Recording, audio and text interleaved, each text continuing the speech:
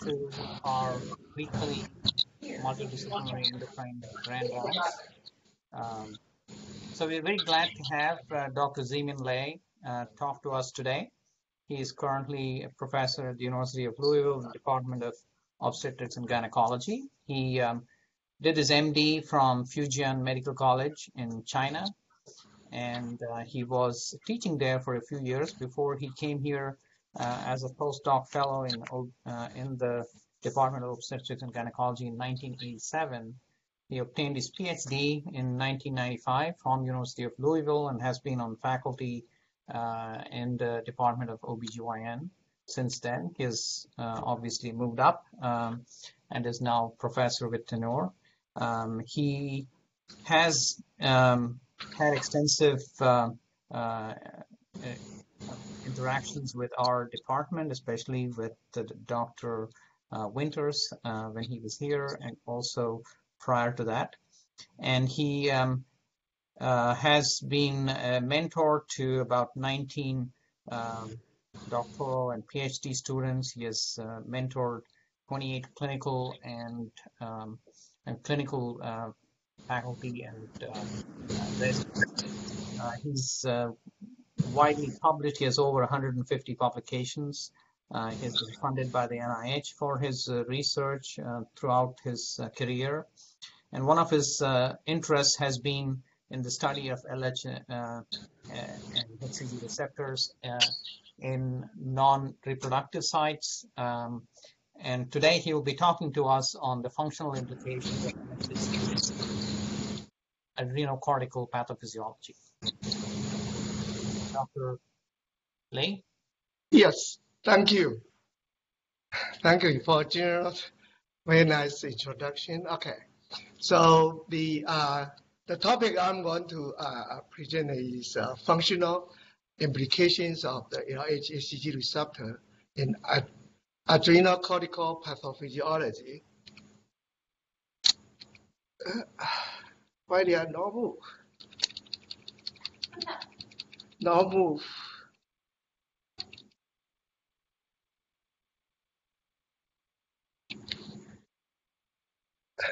Let's see. We're going to stop sharing just for a minute. Okay. All right.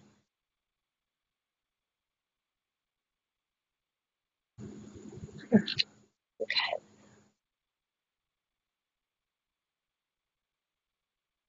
All right. We'll try that now. There we go. Okay. And then I guess. Okay. Yes. All right. Okay. Thank you. Okay. Good.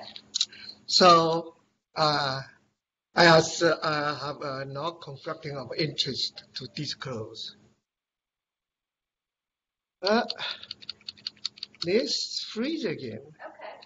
Well, let's go to a different screen as far as. Let's do this. We'll stop sharing again. All right.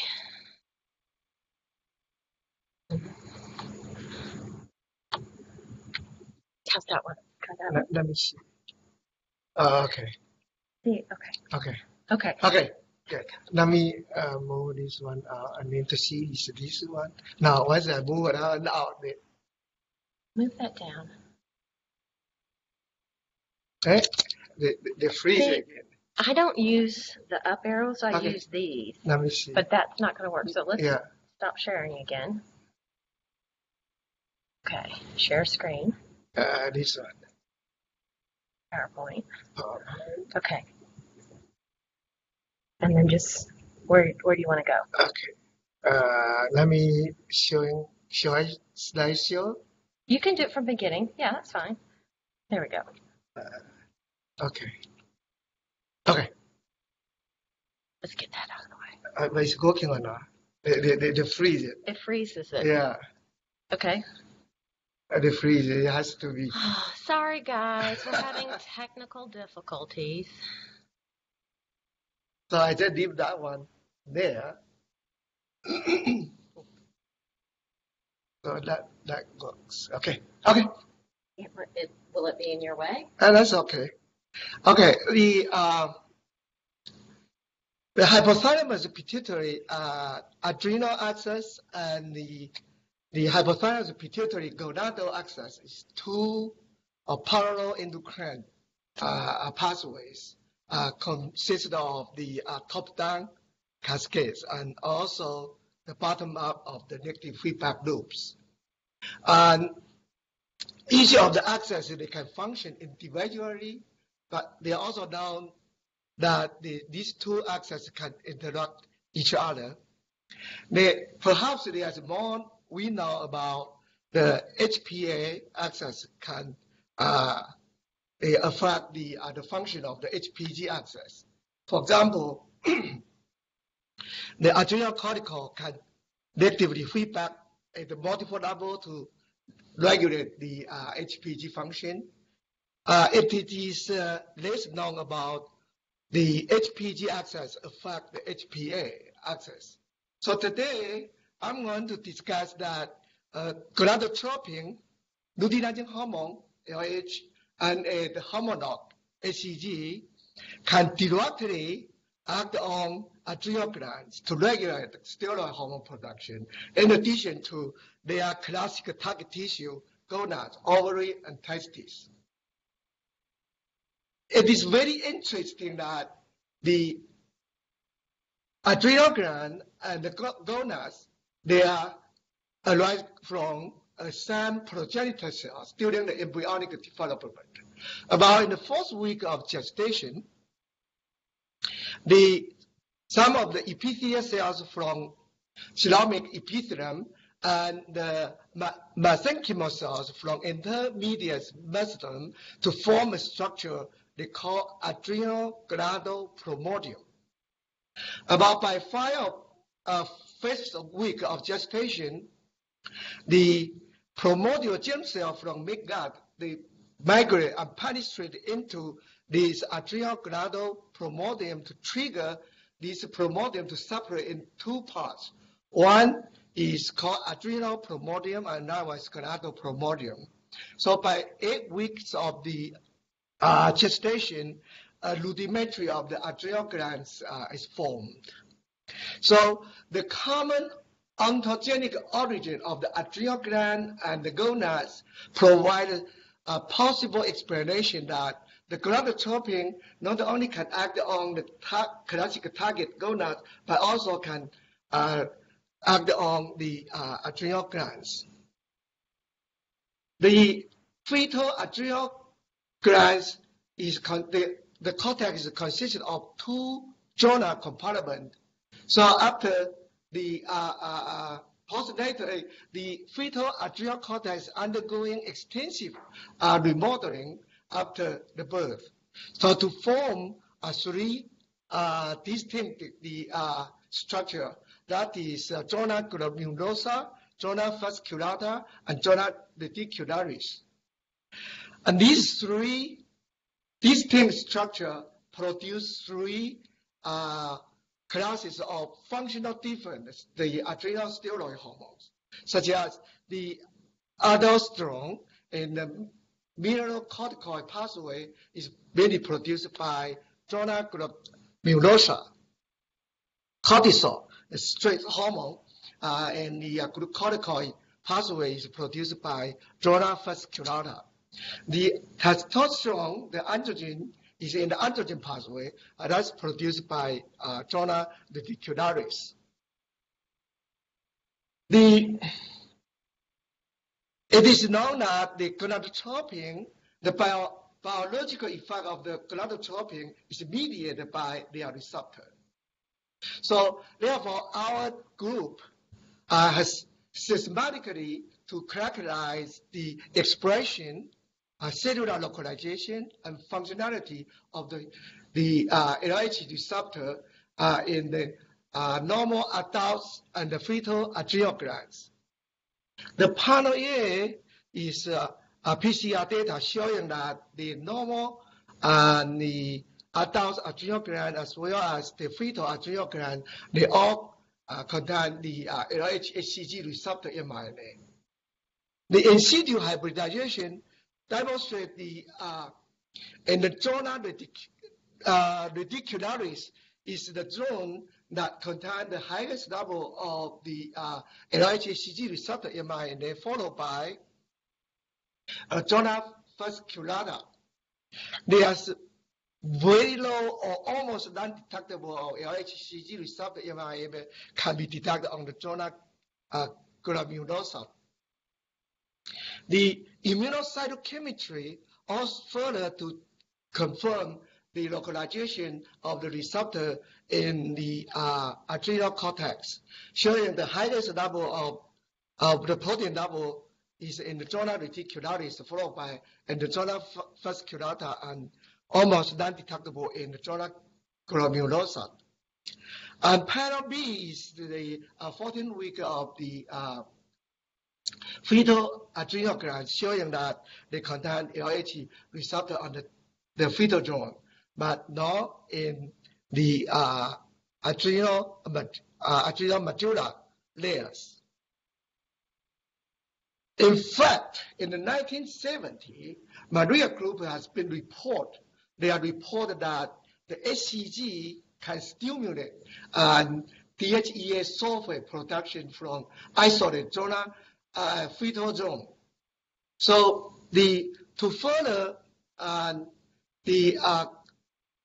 investigate the LH-HCG receptor expressed in the adrenal cortex functional, what we did is using the human adrenal cortex cell line, H295R, and then the results showing that the LH or HCG, they can stimulate those cells to produce a DHEA sulfate, but TSH or FSH or single unit HCG alpha or beta unit did not stimulate DHEA sulfate production. Furthermore, the LHCG also demonstrated that can increase the DHEA sulfate transferase gene expression. And this is the H295 cell treated with the HCG in the different dose and different duration, and the results showing that similar to in the gonad tissue, the HCG induced the second match cycle MP production in the media, and also increased the phosphorylation of the protein kinase A.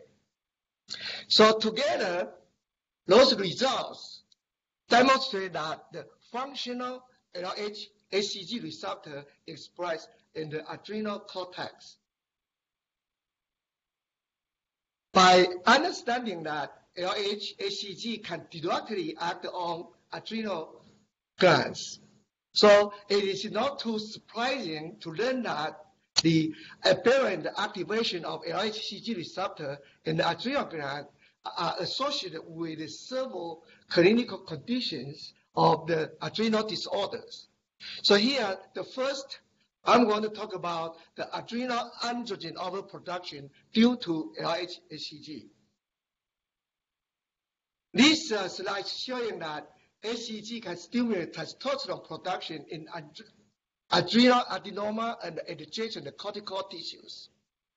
Thus, the normal adrenal cortex are treated with ACTH. It's not surprising that ACTH are able to induce the cortex to produce cortisol,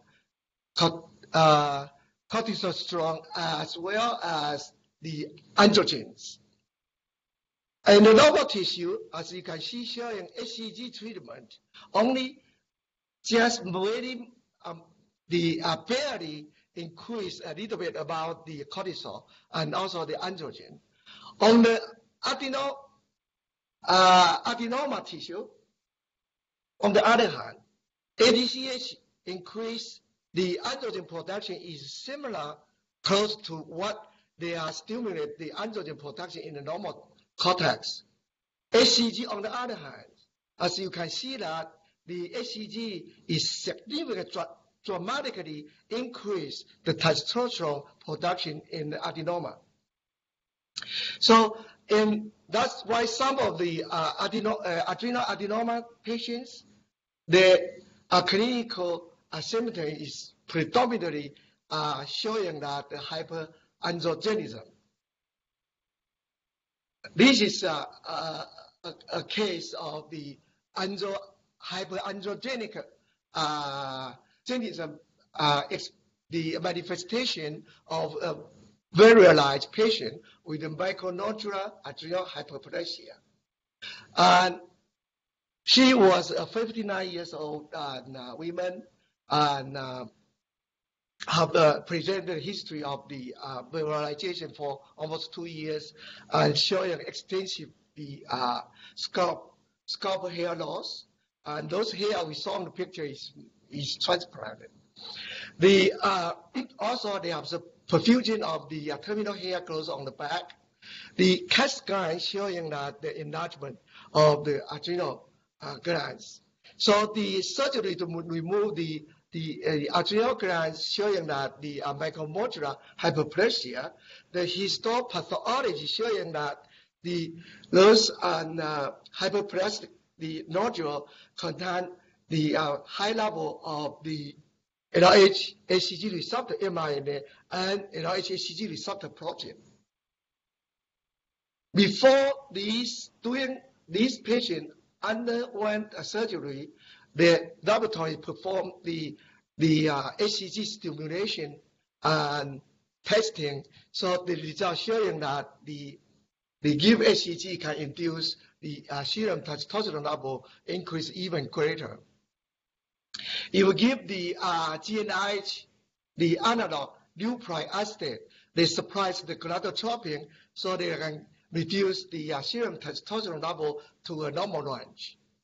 So these results further suggest that the hyperandrogenic manifestation of this patient perhaps is due to the overproducing the androgen by the hyperplastic adrenal adenomas.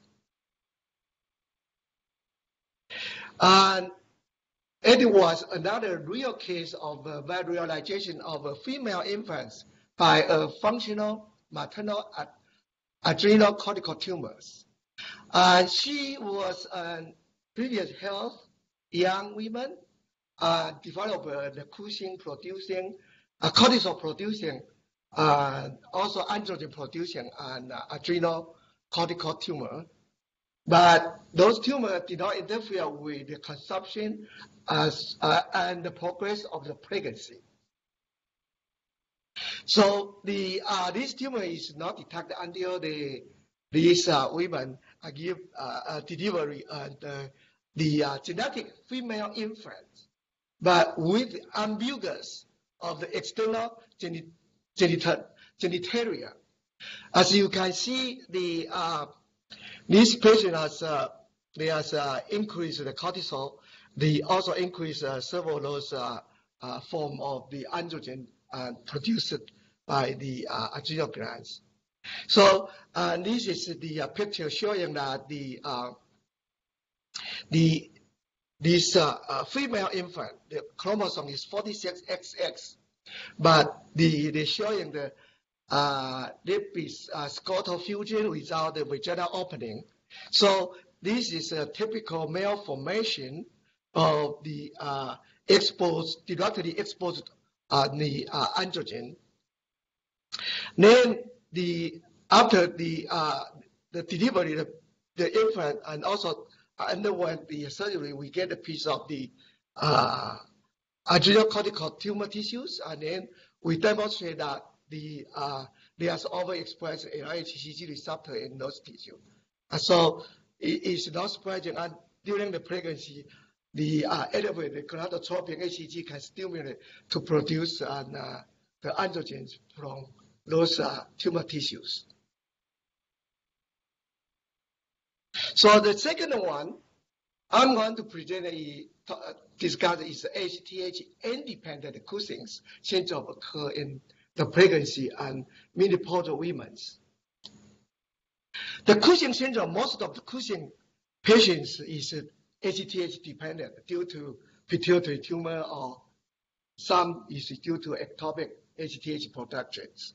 So only a small portion of the Cushing's still is HTH independent. So, but here I'm going to show you one of the typical pregnancy-induced ACTH-independent Cushing syndrome.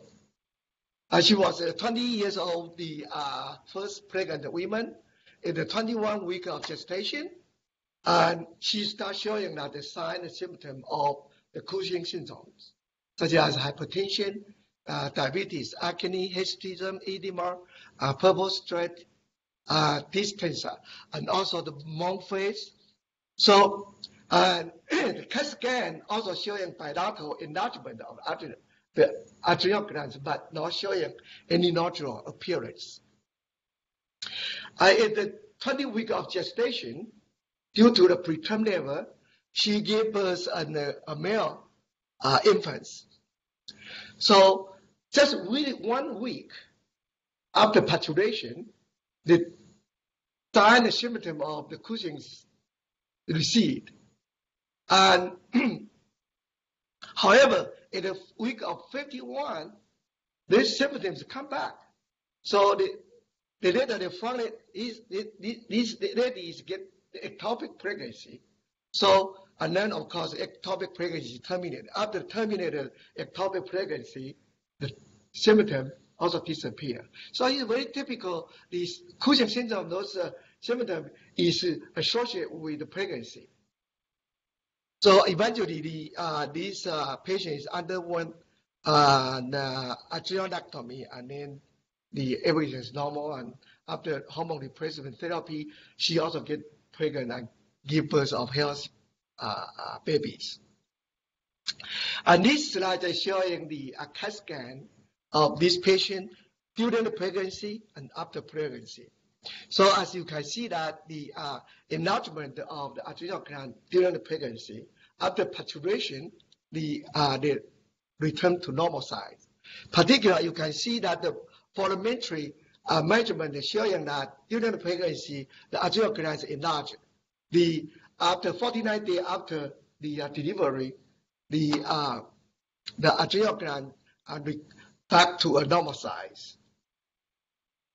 So this is the laboratory testing showing that this patient has a very high of the urinary free cortisol during the 20 week of the gestation, and then but ACTH level is very low. So and also this patient is neither respond to CIH challenge nor surprised by dexamethasone suppression.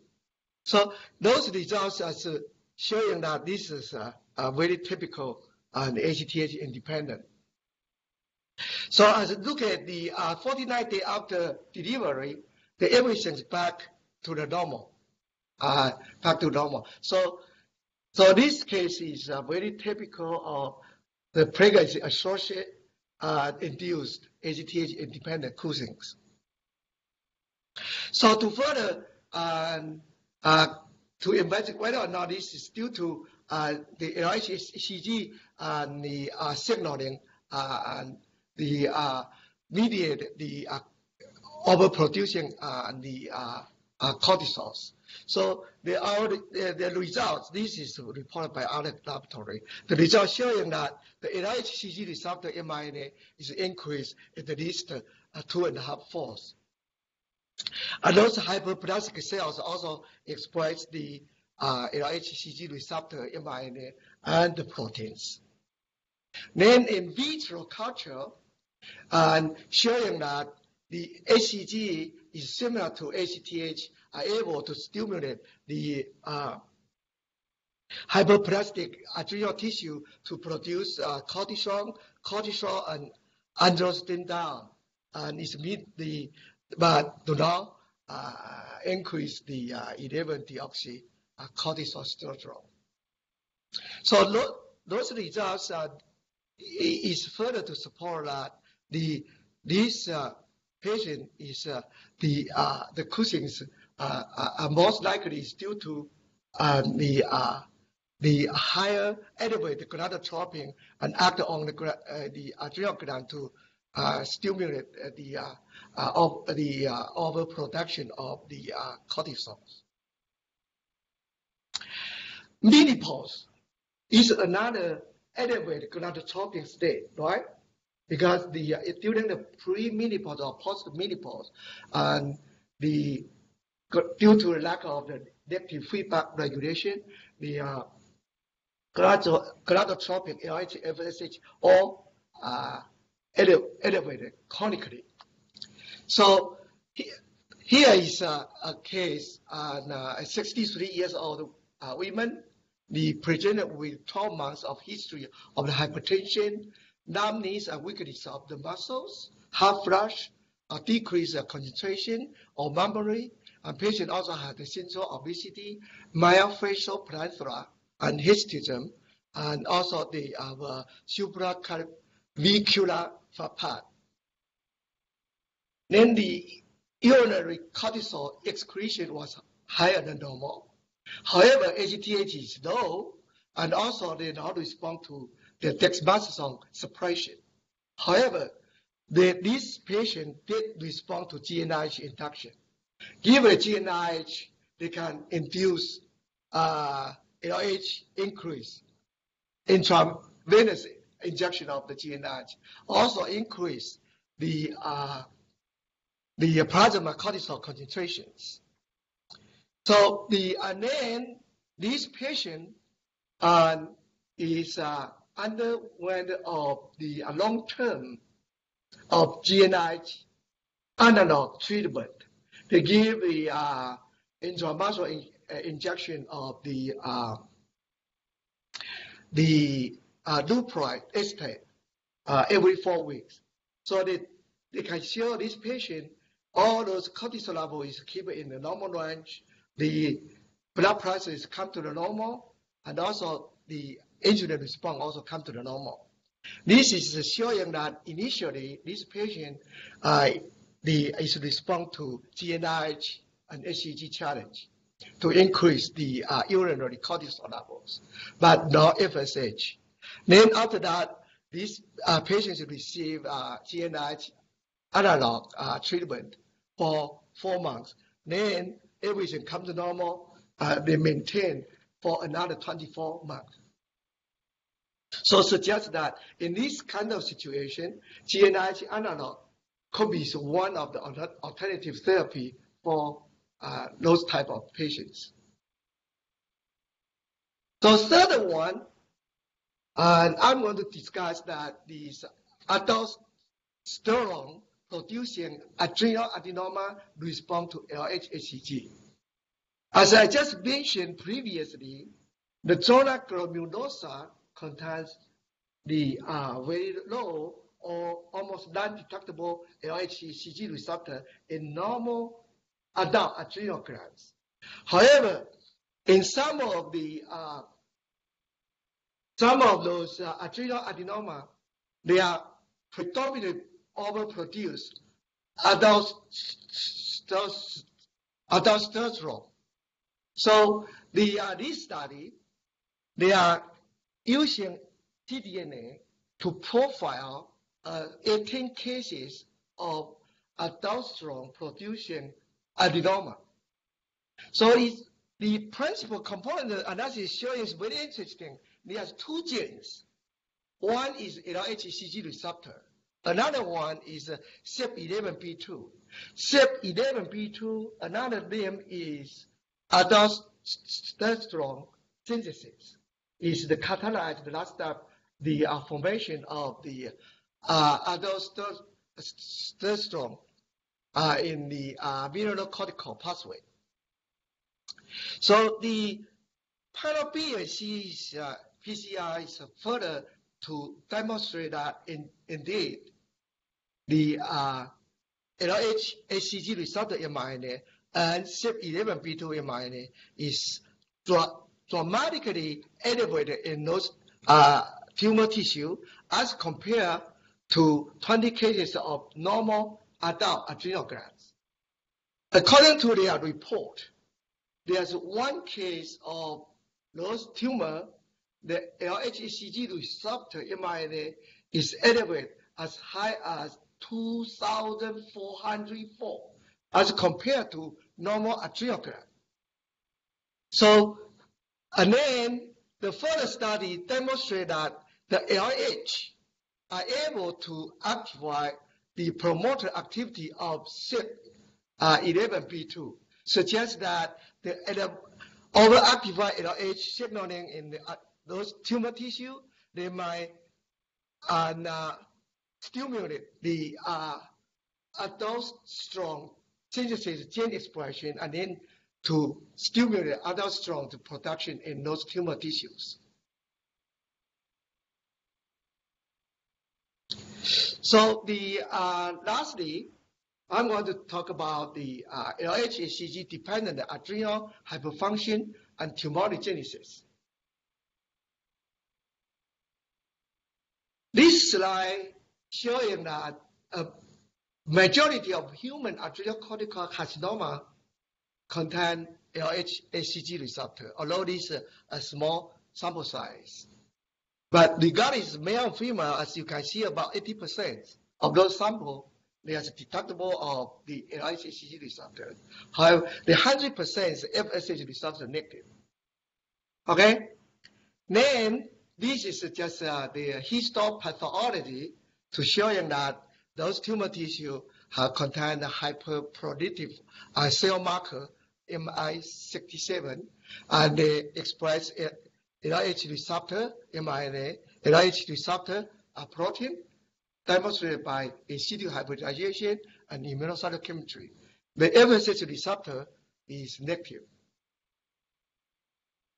The in vitro study, the explant culture of those tumor tissue, then give a HCG treatment. As you can see, HCG is similar to ACTH. They can induce the three major classes of adrenal steroid productions.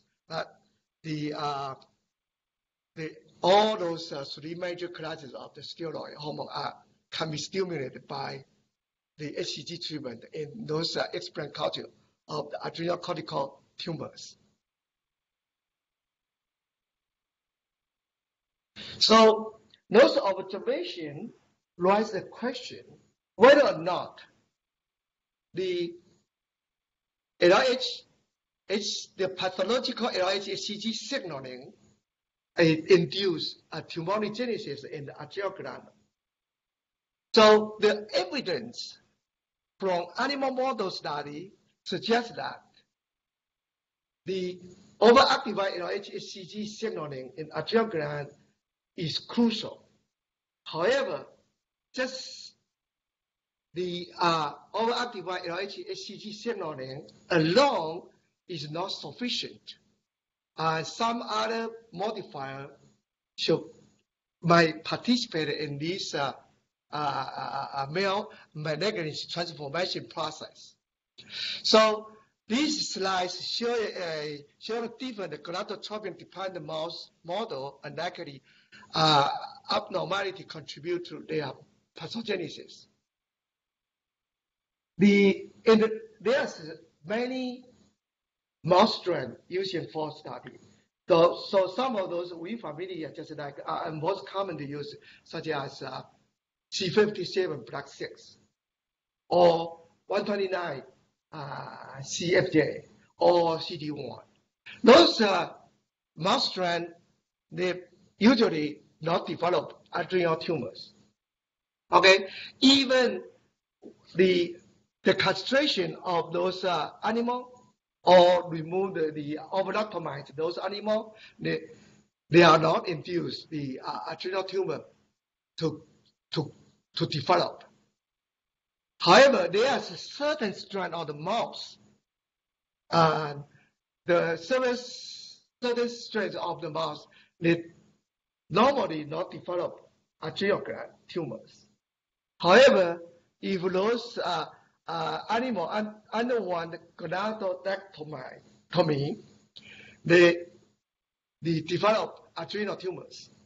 So as you compare those susceptible strain versus non-susceptible strain of mice, you might speculate in the susceptible strain of mice might have some factor, pre-existing factor that make those mice are sensitive to gonadotropin-induced hyper-gonadotropin. So and then develop adrenal tumor.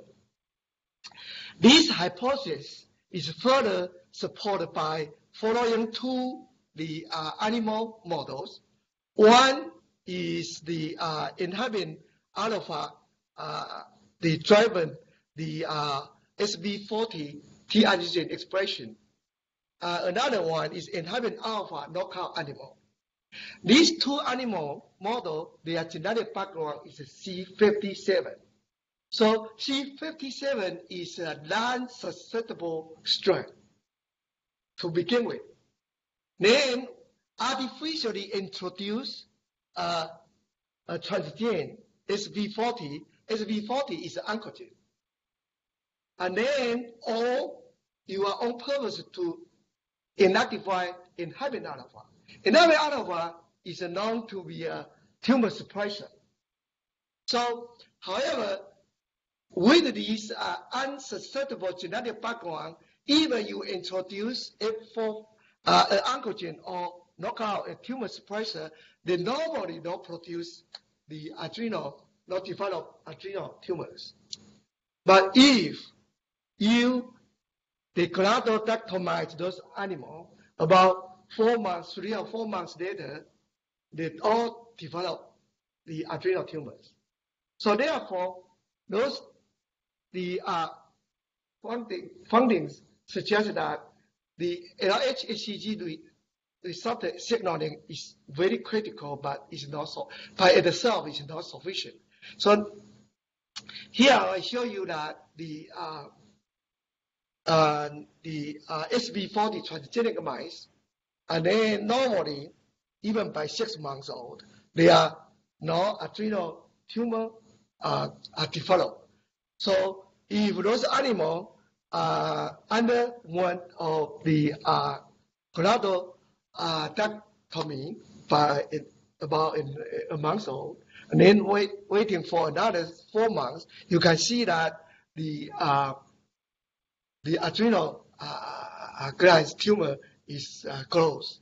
And this is a histopathology showing the tumor closed on the cortex of the adrenal in the gonadotropin, the mouse. And this is further to demonstrate that those animals, the adrenal cortex express HCG receptor. They are bound to 125 or the 125 level HCG, just like the target classical target cells, latex cell, that's showing on the panel B. Here, these results, the one of very interesting results showing here is that normally in the male, regardless male or female animal, without the gonadotropin, the adrenal glands contain very low level of LH-HCG receptor. And that's the normal C57 mice. So the transgenic mice have a higher LH-HCG receptor as compared to non-transgenic mice. But here we're showing that the transgenic mice underwent gonadotropin, the gonadotropin is elevated. The LH-HCG receptor in the adrenal cortex is also upregulated. You can see dramatic increase in the gonadotropin, the mouse. So here they're showing that the gonadotropin cause elevation of gonadotropin. The elevated gonadotropin could amplify to stimulate the HCG receptor expression in the adrenal gland to further amplify the HCG signaling in those tumors. So this is the histopathology showing those the tumor from SV40 transgenic mice, showing they contain a lot of those the cell proliferative marker Ki67, very high level of HCG receptor mRNA, and also HCG receptor protein detected by in situ hybridization and immunocytochemistry. And similar to human carcinoma sample, the FSH receptor are negative. So the further study showing that the treated with those adrenal cortex tumor tissue cells in vitro, showing HCG can stimulate cell proliferation. Is increase the thymidine in cooperations. In addition to HCG, the results very interestingly, the result also showing that testosterone, progesterone, estrogen all can stimulate those cells to grow. So this point out a very interesting fact that HCG can act as a growth factor in the cell to stimulate cells growth. Then HCG also can act on the LHCG receptor mediated in the adrenal gland to stimulate those androgen production, the sex hormone production in the adrenal glands. That will be, and then those testosterone, progesterone, estrogen, in turn, further stimulate cell to growth. So they amplify further of the gonadotropic signaling in those tumors. So one of very recent study showing that in the SV40 transgenic animal, you give the GnRH antagonist, citral, relax, and the IP injection for 23 days. They're showing that the GnRH antagonist are significant to reduce the gonadotactomize the mouse, the LH level in the gonadotactomize the mouse, and also reduce the progesterone. Then, very interesting, also reduce the tumor weight. Then, not only reduce the tumor size, also they showing that they are downregulate the GATA4 transcription activator, downregulate the HCG receptor, and also the downregulate the cyclin A1 gene. That's the reflect the regulated cell cycle genes. So take those results. It's very clearly demonstrate that the apparent activation of HCG signaling in adrenal gland is play a critical role to propel the tumor to growth. However, by itself alone may not necessarily enough. So there may some other factors yet to be determined that could be participated in this neoplastic magnetic transformation of the adrenal cortical cells. So the summary, the adrenal cortex express low level of LHCG receptor is a characteristic of gonadotrophic G protein coupled receptor. LH receptor level increase in the adrenal cortex after exposed to chronically elevated gonadotropin. Adrenocortical responsiveness to LH-HCG is amplified in the presence of elevated LH-HCG levels.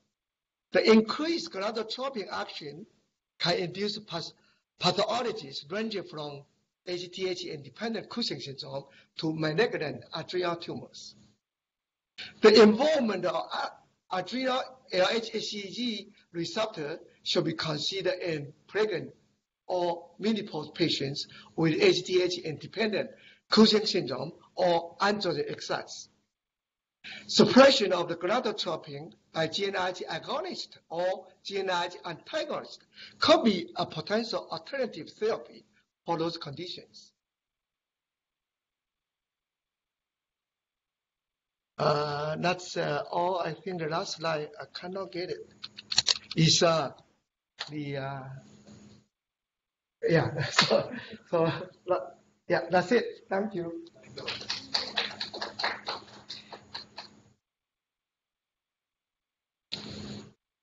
So any questions? Hi, this is Dr. Krishnasamy. Hello. Hello. Hi, this is Satya Krishnasamy. Uh-huh. That was a very nice talk. Thank you. I'm sitting in the office, so I'm not there. So my question was, I was interested in the menopausal, Cushing's that you showed. So the case menopausal. Uh-huh. Did that patient, you said for 12 months they had hypertension and then leuprolin was given and then it spontaneously resolved? Me? Yes. Yeah, he's 63 years old patients. Menopause patient with they 12 months of hypertension, and also they show some of the hypoandrogenic such as hirsutism and also postmenopausal symptoms such as hot flash. So you said they got leuprolin and it resolved. Did they have surgery? I mean, what was done? Oh yeah, these patients did not undergoing surgery. They just using an GNRH agonist, Uproy acetate for long-term treatment, and then they can keep it the normal range of the cortisol and also normalize the plus. By the time we report they say it's for 24 months, 2 years, but after that we are now follow up. Okay, yeah, that was an interesting case. Thank you.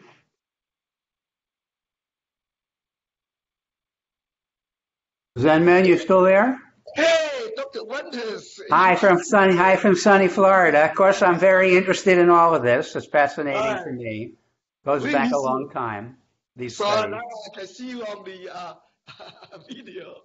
Thanks so much. So, is the expression of the LHCG receptor in normal human adrenals and the cyclic AMP signaling been demonstrated, or only in the cell lines and in the rodents? Actually, they do have some other lab demonstrate that, the HCG can induce cyclic AMP. In normal human adrenal cells? No, I think it's the tumor cells. Yeah, that's what I thought.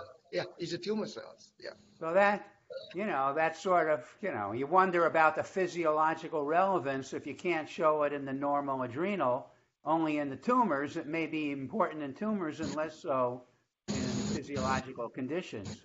Okay. Yeah. You with me? Yeah. And how about this other gene, the ARMC5? Did you read about that? Yeah, yes, it's ARMC5 is they can together with the GATA4 to form heterodimer to regulate gene expression that related to tumorigenic. Yeah. We did not go any further to investigate that gene, how it is upregulated by HCG signaling and how they affect the tumorigenesis. Yeah.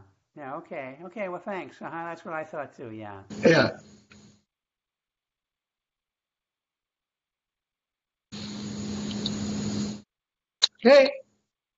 Okay. Thank you. Thank you very much, then, man. Thank you. Nice to talk to you, Dr. Mendes. You bet. Have a good one. Stay well. Thank you very much. Take care. Thank you, everybody. Thank you. Thank you.